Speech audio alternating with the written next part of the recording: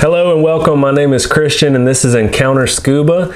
Today I'm going to be teaching you guys about the #1 rule of scuba.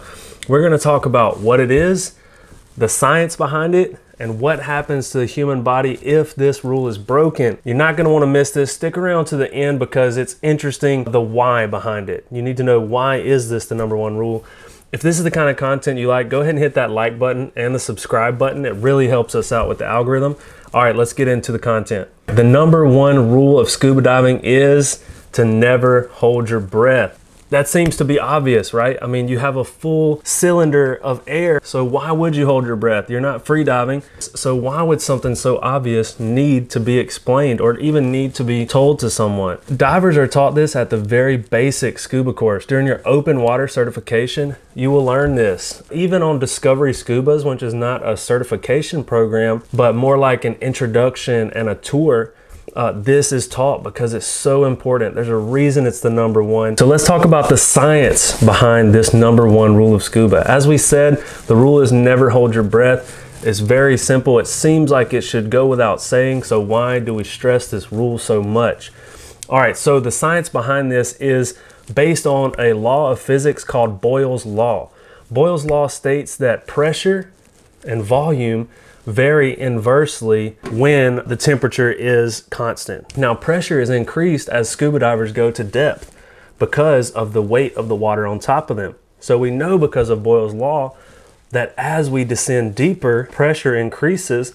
That pressure is going to vary inversely with volume. That principle affects our lungs as divers. Because our lungs are a compressible airspace, it can cause our lungs to compress. It can cause the air to compress.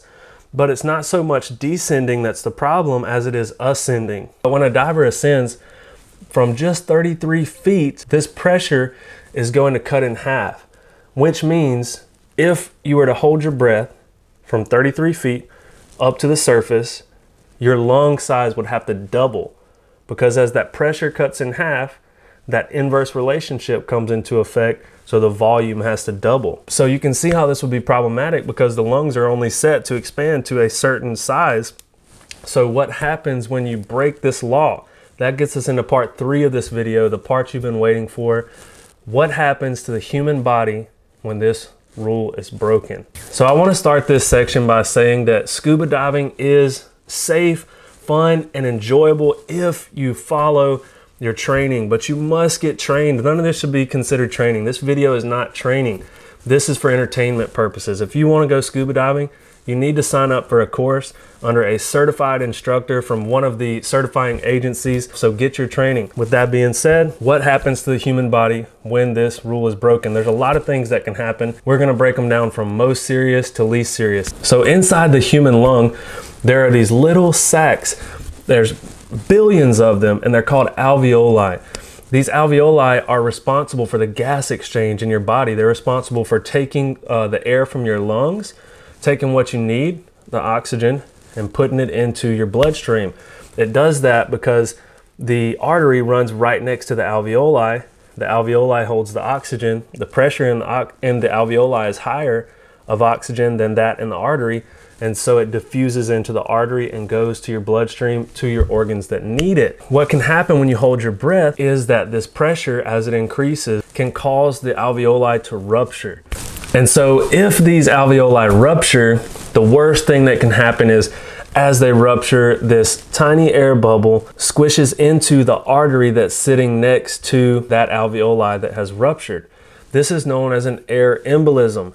This bubble can do several things as it travels through the body. The first place that it can encounter is the heart. So this bubble travels and it goes to your heart. This can be catastrophic. It can cause a heart attack. Let's say you get lucky and it shunts through the heart. The next place that it's going to go, in the heads up position, bubbles like to go up. This bubble can go to your brain. This can cause a stroke. That's also bad news, as you know. So if it doesn't go there, there's another thing that can happen. Throughout your body, your arteries tend to get smaller and thinner. And so this bubble can just keep traveling and traveling until it can't, until it just can't fit because the artery has gotten so small. That can cut off blood flow to whatever organ that it's leading to and can cause organ failure. Keep in mind this can be happening in several arteries at once, so this is not good news. Another thing that can happen is known as a mediastinal emphysema. Now this is where that air gets into the airspace surrounding the lungs.